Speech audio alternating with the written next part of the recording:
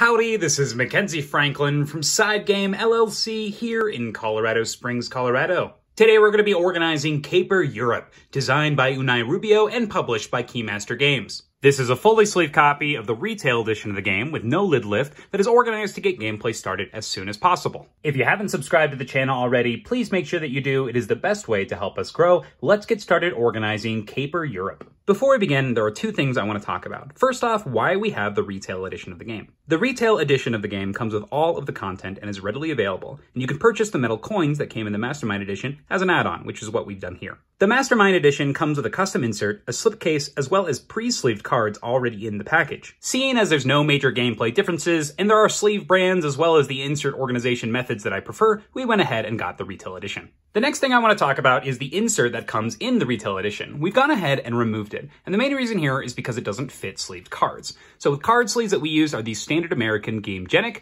You can also use the Monster board game sleeves. Any standard American size will do. I'll leave a link in the description below for the sleeves that we use. All that being said, let's dive into the box. Let's lift the lid here, and you'll see that we have the rulebook for the game draped on top. Underneath the rulebook, we have our components in two distinct areas. In our bottom section here, we have all of the tokens that you'll be populating the board with. You'll go ahead and place them onto their appropriate trackers and the turn order sequence. We've got a silica gel packet in here for freshness, and then we have the cards for the game. We have three different types of cards, starting with our green gear cards, like so. You'll be putting these on your different thieves, which have the white back here. You'll have a set of cards that are standard that you'll be using in every game, and there's no symbol in the corner here. We'll talk about more about location-specific cards. And lastly, we have the different pink cards here, which represent the different sides that you'll be stealing from.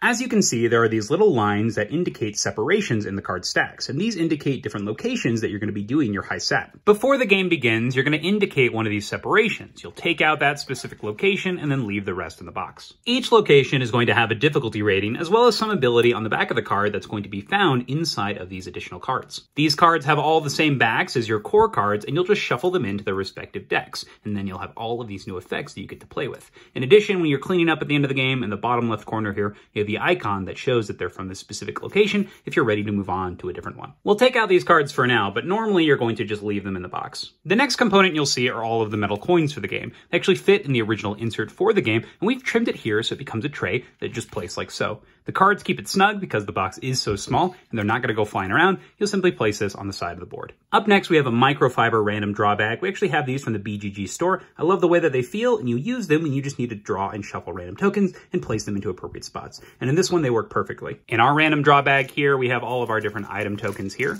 You'll shuffle it up and then reveal 4 at a time and put them onto their appropriate locations. These have all of the different items that you're trying to steal and get some set collection points for. Just put them all in the bag like so, and you're ready to populate the board.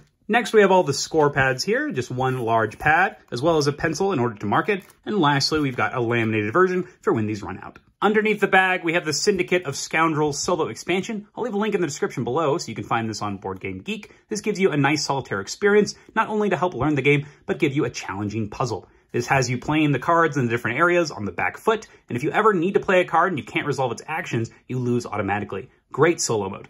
We've got the player aids for the game. Not only are they icon references, but they also are going to give you some scoring references for the different items, and you'll give one of these to each player. And our last component is the game board. I like the way that this sits in here because it's going to keep all of your cards that you leave in here nice and flush to the side. So when you're storing it, moving it, or transporting it, things are not going to move around because you've got this nice lip here that's created by this thick board. So we'll take that out and place it in the center of the table. And that's everything in Caper Europe. Let's go ahead and pack it up. First off, we start with that game board, all of your player aids, and then our solo rules, our score pads and a pencil, our metal coins in the bottom right, our location cards we're not using, draped on top, all of our core and active location cards, your tokens you'll populate the board with in a silica gel packet, and our random draw bag for those item tokens. We'll place our rulebook on top like so, and that is organizing Caper Europe. If you have any questions about what you see here, please let me know down in the comments below. How do you organize your copy of Caper Europe? Have you played the original Caper? What do you think of the changes in Europe? Did you get the Mastermind edition? We'd love to hear what you think.